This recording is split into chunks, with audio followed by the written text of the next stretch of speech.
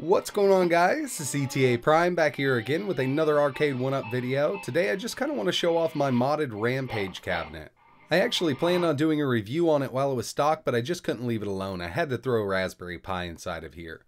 So if you're not familiar with these Arcade1up cabinets, the Rampage version is actually a 3-player cabinet, and I've just installed a bunch of MAME games and I filtered them by player count. So we have 3 to 8 players here, and I'm just going to be using 3 because obviously we only have 3 controllers on here. And I really haven't planned on doing a tutorial on this. I've already done one on installing a Raspberry Pi on the Street Fighter version. If you want to go about doing this, you're just going to need to add another encoder to the 3rd player. That's pretty much it. Everything else is the same. For this one here, I actually use the stock buttons.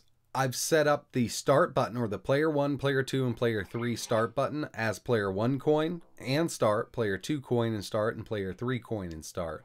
So when we play a MAME game, we're just going to press that. It's going to start your character and insert a coin. The only real issue I've run into is some of these 4-player games required 3 buttons, so I might have to add an extra action button to each player. For instance, Xmen the arcade game required 3 buttons per player, and we only have 2 on this control deck, so I might just add 1. But there still are a lot of games that only require 2 buttons, like the Simpsons. Press your button, Jax. Hold on. Simpsons! The Simpsons!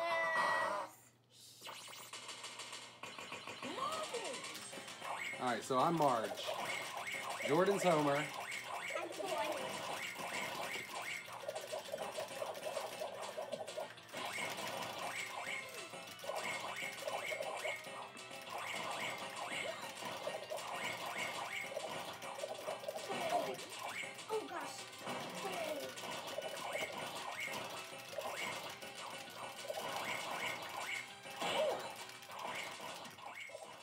Another awesome game that can be played with 2 buttons is Ninja Turtles, the arcade game.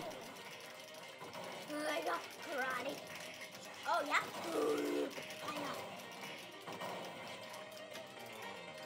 Who else wants to fight with me? Only the art of the power of the cat.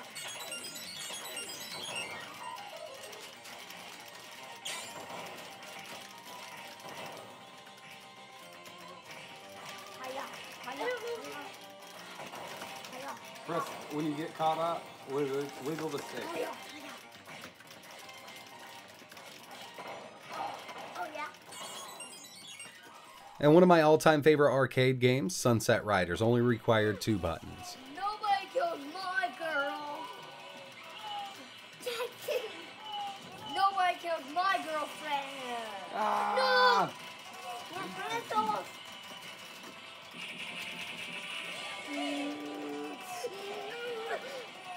Which one are you? Oh, you. No, but somebody. Throw it. Retry. Just pull yourself up. All right, here comes some more bowls, I think. Yeah. No. Get on top and run.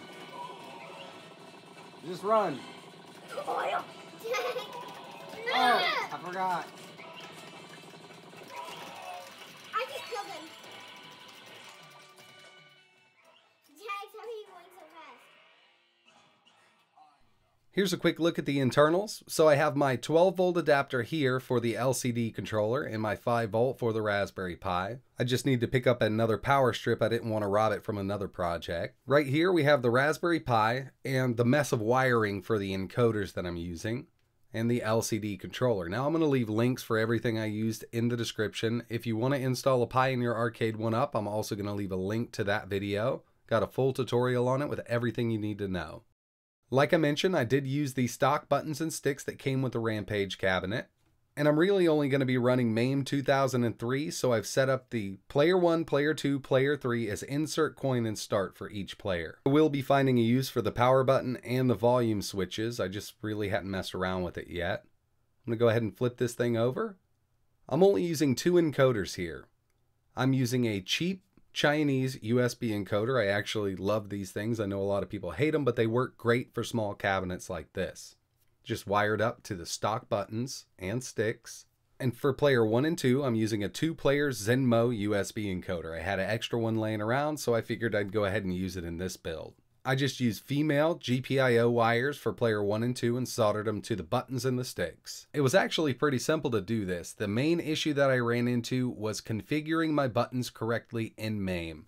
With the 2 different encoders that I had, it was a little tricky on getting the wiring right, but after a little bit of trial and error, it works fine now. The last thing I really want to do to this is clean up the wiring inside and add an extra button for each player, because I really want Xmen on my list of games I can play with this, and like I said, it is a 3-button game.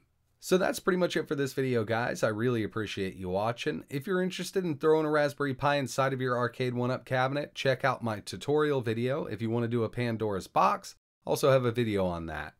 Really appreciate you guys watching. If you could, hit that like button, subscribe to the channel, and like always, thanks for watching.